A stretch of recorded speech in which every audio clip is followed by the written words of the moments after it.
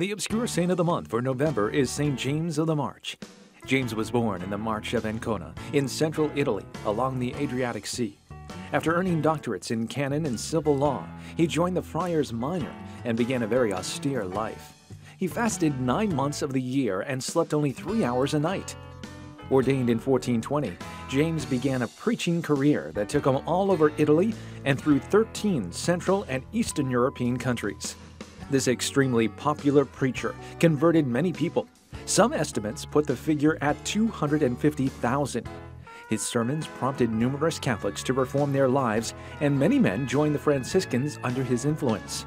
To combat extremely high interest rates, James established Montes Pietatis, which means Mountains of Charity.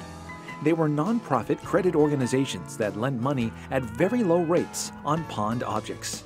Not everyone was happy with the work James did. Twice assassins lost their nerve when they came face to face with him. James died in 1476 and was canonized in 1726. His feast day is celebrated on November 28th. Watch for more obscure saints every month on Encounter here on the Catholic TV Network, or visit catholictv.com/shows/encounter.